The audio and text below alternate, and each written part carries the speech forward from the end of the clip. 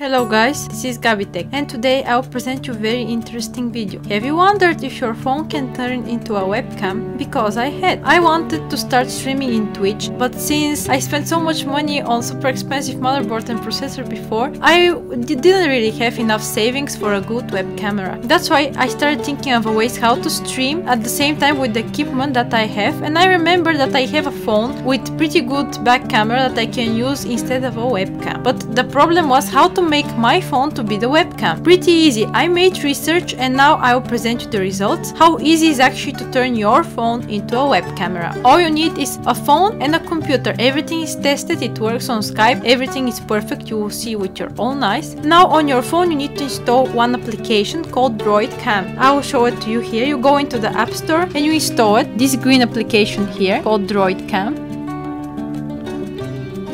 You need to install that application on your phone, and when you press on it, you will see what is your Wi-Fi IP and port, which these details you need to put into the computer in order to fuse the computer and the phone together, so it can read the phone's camera like webcam.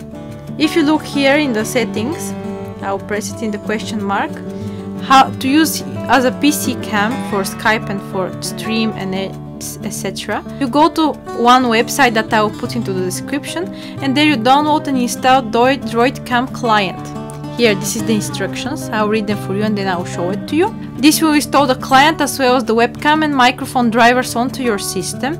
Make sure both PC and iDevice are on the same Wi-Fi, that's very important. And enter the IP and DroidCamp port number displayed into the app that I showed you just now into the PC client and click start and connect. You can fuse only the video or only the audio, but I recommend you to fuse both so you will have audio and video at the same time. Here the instructions, you can read them yourself. When you install it on your iPhone or your Android phone, you can see them very clearly.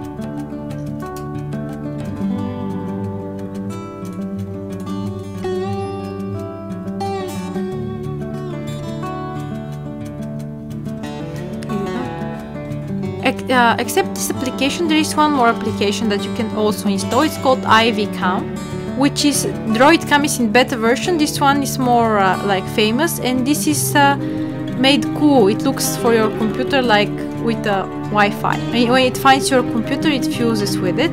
Of course, you need to install the Windows client account like with DroidCam. Basically, it's pretty much the same. And to run the client's software through Windows Firewall, to connect via Wi-Fi, make sure your iPhone is using Wi-Fi at the same time as your PC. Told you the same rules, and there is a link where you can download this for IVCam. So these are both of the applications. I will show you DroidCam how it works, but just so you know, IVCam works at the same principle. Let's go to the computer now and I will show you how it works. And here we are.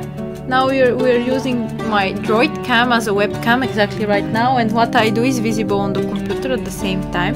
You can turn the camera. Hello guys, this is Gabitech and this is my DroidCam as a webcam. You see me very good, right? Everything is perfect. You can notice my microphone, my background. You can turn the camera anytime soon, like this. I will turn it now. And now you're supposed to see me with a turned on camera. You can flip it, do other stuff with it. It's pretty cool, right? Now I have a selfie stick that I attach my camera to and put it into the computer so it will look like a real webcam and I don't need to hold it with my hands all the time. I will show it to you. Okay guys, that was pretty much about it. You see, it's pretty easy.